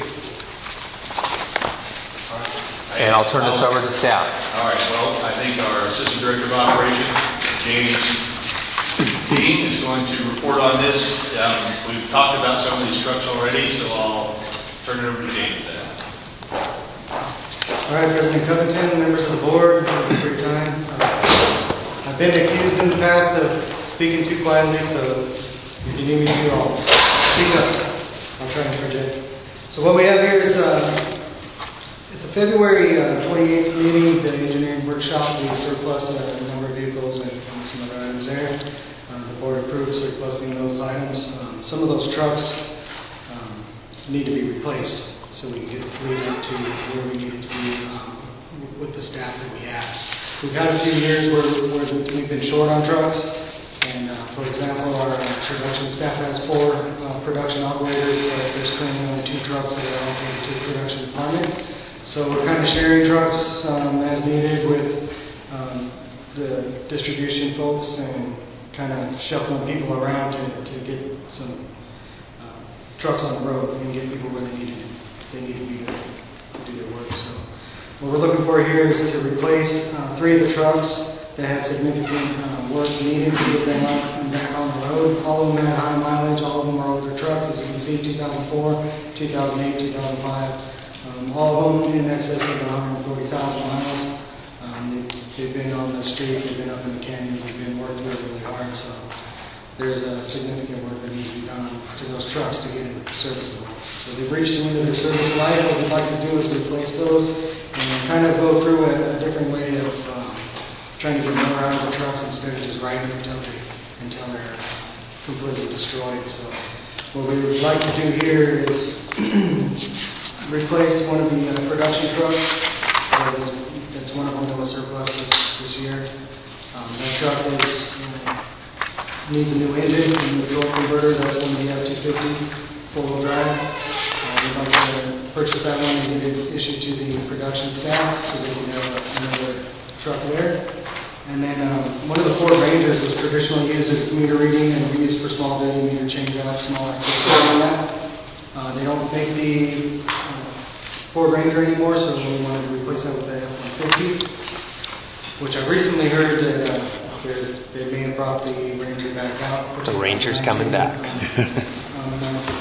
wasn't sure about that or not. But an F-150 would actually serve us a little bit better in that activity. What we'd like to do with that truck is to put it into rotation with our customer service representative that's out in the field. He drives a lot in that truck, stop and go all day long, every single day, and take the truck that he was issued last year and cycle that one into the production department as well, so the production supervisor could have some wheels there. There's been a couple of times where he's had to go out to the field and he's driving his own personal truck out to a job site to try and meet with some of his staff. So I'd like to get him a truck. I think he drives a lot less than the customer service guy, so we move the new truck and with the customer service, push that truck down to the production supervisor and give him some transportation. That will work out well. And then the third truck there is to replace one that was lost for the distribution staff. So if there's any, we did go out to, as the policy says, the state contractor, Downtown Ford. Well, we did reach out to them, and their quote is included in the table on page 83. All the total quote amounts were relatively close, except for race for the quote is about $10,000 more than everybody else, but the lowest responsive bidder on these, or the quote that we got rather, is from Fritz Ford, and we tried to reach out to some local dealers as well as the state contractor, which is exactly that. But we did do that just to be within our policy. So the lowest quote that we had here is also one of the shortest lead time on the truck, so the recommendations are Fritz Ford.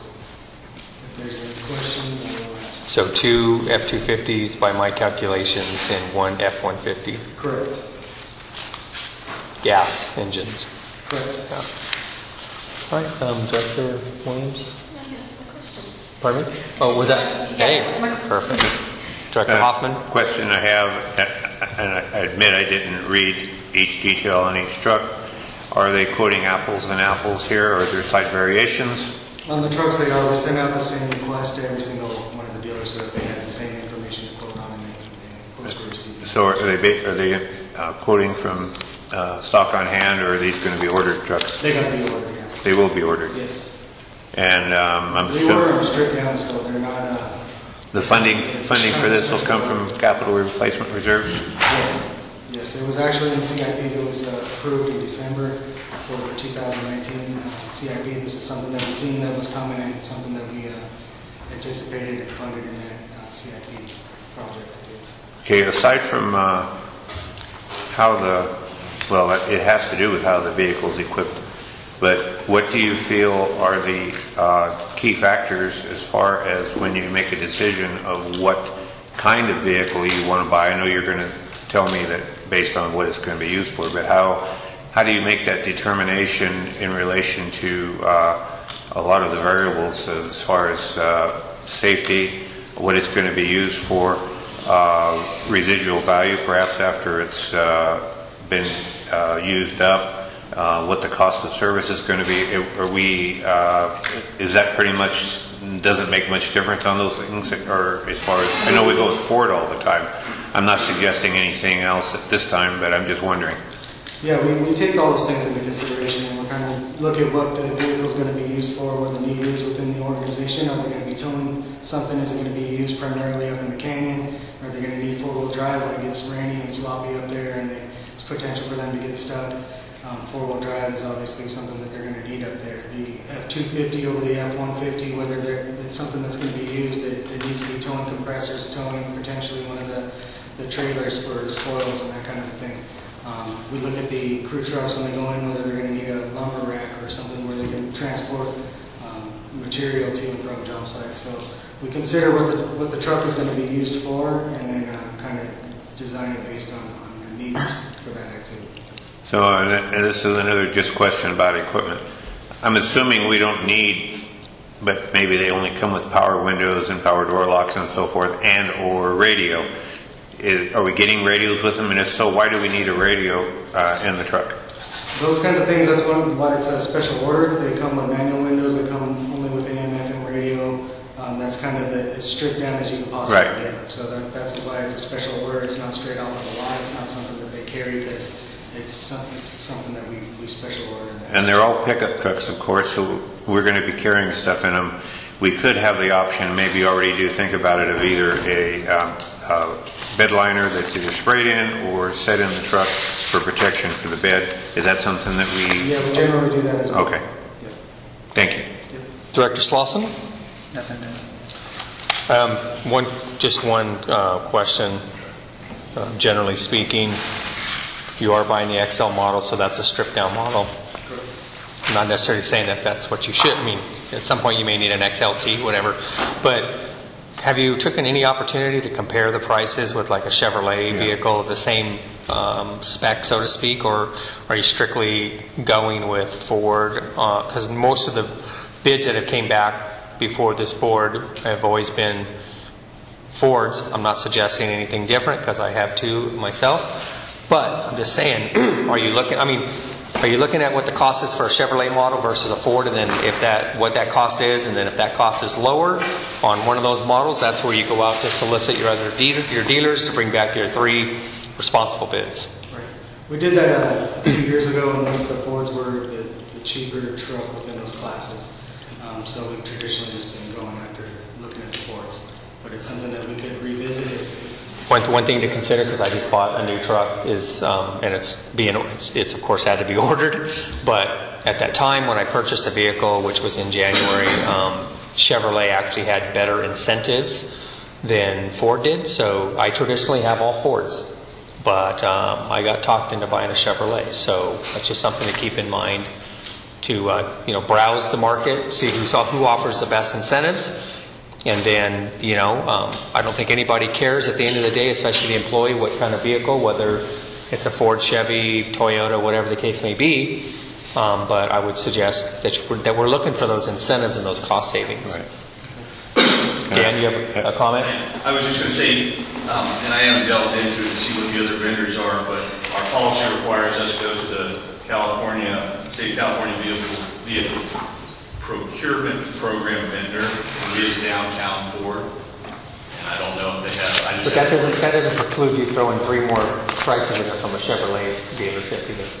You can still include a Ford by downtown. What we would be doing is we'd be looking at prices for downtown Ford as one item, and then Chevrolet. I'm not saying that's not something we could do, certainly.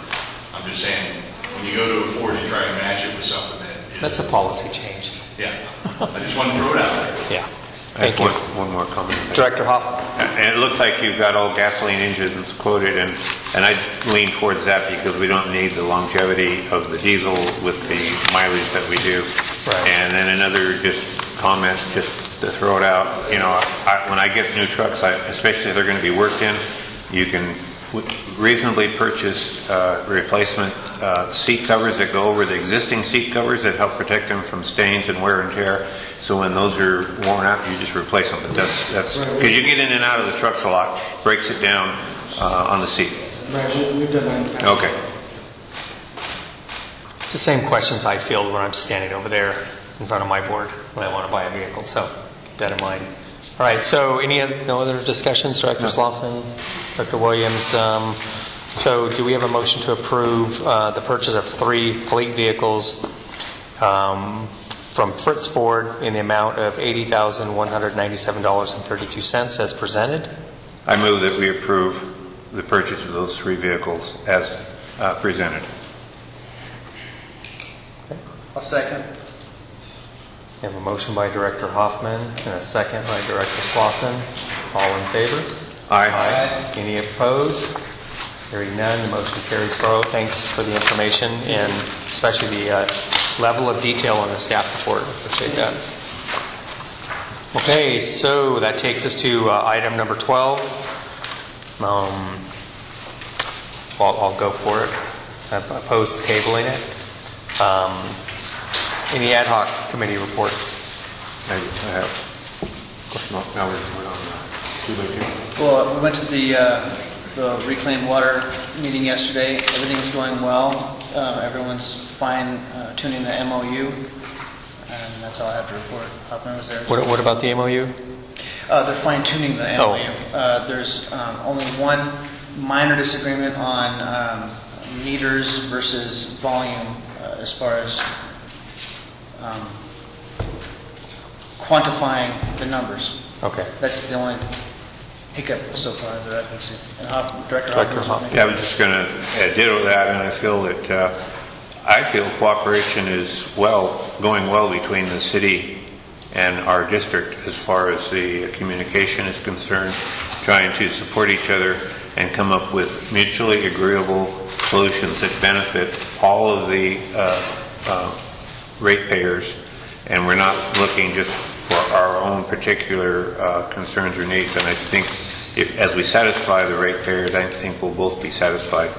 So I just feel, just from what I am able to see, I feel we're making progress, and a lot of the things are new to me. I'll admit that, and I'm learning, but we never get too old to learn. So and it's been a good experience so far. Okay. And that's good. I think that's it? Good, yeah. Nothing from Bogart, right? I don't see it on the list, so. Okay, General Manager report. Certainly. I'll keep this short and sweet, believe it or not. We're back online at the Noble Creek Recharge Facility. We did a lot of work to get that back online, got our meters back in place when they were out. The Pass Agency made a temporary connection to bring water. It's important to do that to keep exposure from losing water out of San Luis Reservoir. We may lose some anyway, or they may, but we're doing all we can to help that out. A couple other things. Probably of most importance is the ponds are currently on. We have water in 3 and 4 at 20 CFS, so the capacity, it's a maintenance capacity, looks like it's up again. And then I want to report quickly on well 21 and booster 21A. The motors have been delivered to the sites. They're both on the pumping units. The damaged connectors were replaced. Well 21A booster is currently up and running. We have a premium efficiency motor on it. And it turns out when they adjusted the lateral of the pump, is what I believe, it went from 1,400 gallons a minute production to about 1,800 gallons a minute production. So everything being equal, maybe we picked up quite a bit more efficiency. When you set the lateral of the pump, if it gets leakage by the bowls, you lose efficiency. So we may actually be saving the money we spent to do those upgrades over the course of the next year or two. And 21 is flushing, or pending flushing and waiting bacteriological samples, but hopefully we'll be back online shortly. And then well 22, we haven't talked about that in a while, but that's in place. I went out with one of our staff members, actually did a little bit of site grading, staking. The site's been graded to that. Based on the discussions we had before, we don't think paving is the best option because it requires some water quality activities that we don't necessarily want to do at the moment at that site. Because it's a sanding well, we think we might relocate facilities. And so we would probably reconfigure the site in the fairly near future. And we're moving forward with that. And that being said, I'm going to stop there. All right, thank you. Let's move on to item number C, Director's Reports. Director Williams, anything? Nothing to report. Director Hoffman? Just a couple of comments. I attended the Pass Agency rate study meeting on Monday, and we invited members of their board to attend. And if I get your name wrong, I apologize, but Director Leah Tonin has been here for the whole meeting, and I wanted to recognize him, and I wanted to thank you for coming, and I hope we've not bored you. And Dr. Ball was here for a good share of the meeting. Councilman White was here, who was on the 2x2 committee, and our mayor attended the 2x2 ad hoc committee for recycled water as well. And one of the things that I learned at the past meeting is that they're building the recharge ponds in the hope of being able to capture and save all of the water that could or may become available. But their intention is, as I understood it, and correct me if I'm wrong, that they will only recharge water that nobody else in the service area chooses to purchase. Is that basically what I understood? I think they're working on a policy for Okay, so that's not activities and how to utilize their storage account to sell water. right. So they're not going to take water away from us to put in their recharge facility. We're going to have, or could have, first option in most cases, and working on that policy. And I thought that was a good way to go. I think their current policy in the settlement with the Water Master Board requires them to offer to the retailers first. If the retailers don't want it, then they take it in. And I like that. Well, it is the concept, and I like that. So that's good. And that's all I have. Thank you, Director Hoffman. Director Slauson, anything to report? I have to report that I missed the Alliance meeting last month.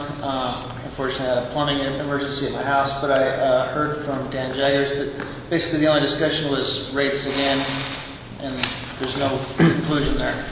Okay, thank you. And let's move on to 12D, Legal Counsel report. My only short report is I attended the Water Master meeting, the last Water Master meeting, raised some issues in reference to their purported conversion or transfer of water to Ukaipo from developers before the water actually is needed to be served on an actual physical project. We raised some questions about that, and we'll talk more about it later. Okay, thank you, James. Let's move on to item number 13, announcements. Personnel Committee will meet March 25th at 5:30 p.m. Next engineering workshop is March 28th at 6 p.m. The next Beaumont Basin Water Master Committee meeting is March 27th, 10 a.m. That'll be located here in our boardroom. Finance and Audit Committee, April 4th, 3 p.m. The next regularly scheduled board meeting, April 10th at 6 p.m. The next Collaborative Agency Committee meeting will be May 1st at 5 p.m. And that takes us to item number 14, which is water supply for Beaumont-Cherry Valley Water District and the region, some of which was discussed tonight. And then we will adjourn at 8:03 to close session pursuant to Government Code Section 54956.9D1.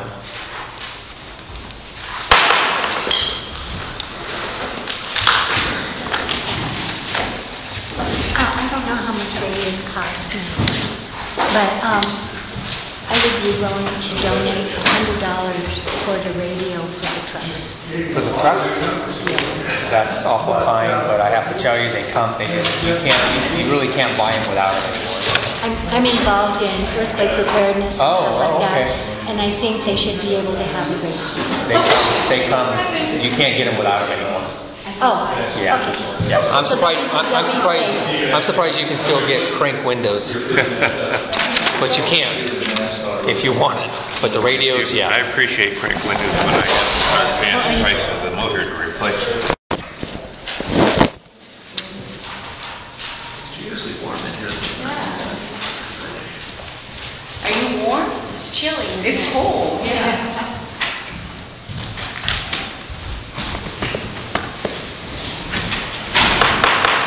Reconvene open session at 8:51 p.m. There's no reportable action from closed session, and we will adjourn the meeting at 8:52 p.m. Thank you.